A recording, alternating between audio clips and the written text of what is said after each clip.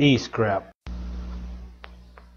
E-scrap includes electrical and electronic equipment, improperly disposed electronics, electronic products including computers, peripherals, televisions, VCRs, DVD players, stereo equipment, cell phones.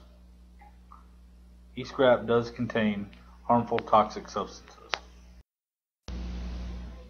The hazardous elements in E-scrap include sulfur, lead, beryllium, barium, cadmium, and mercury. Toxic constituents in E-scrap. The material composition of personal computers include 17% lead, mercury, zinc, and cadmium, 14% aluminum, 20% ferrous metals, 26% silica or glass, and 23% plastics. Issues and problems with E-scrap include rapid changes in technology, changes in media, falling prices, developing new electronics and discarding old ones. Technical solutions are available, but in most cases, a legal framework, logistics, and other services need to be implemented before a technical solution can be applied.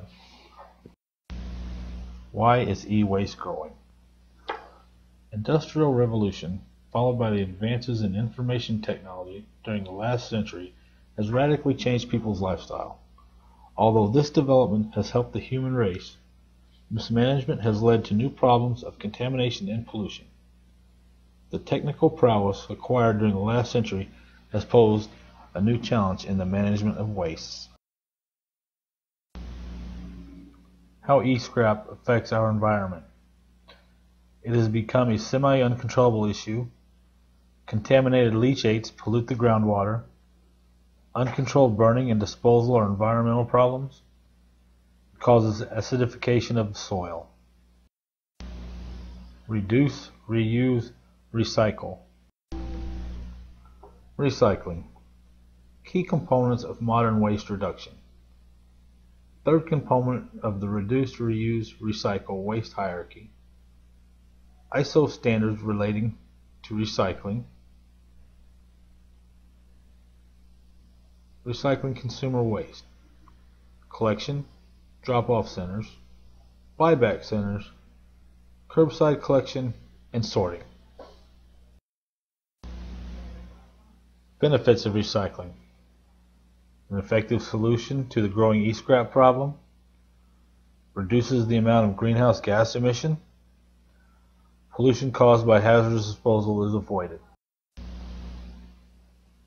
What consumers can do. Keep your old electronics longer instead of replacing them. If discarding old electronics, be sure to recycle them at a trusted recycling center.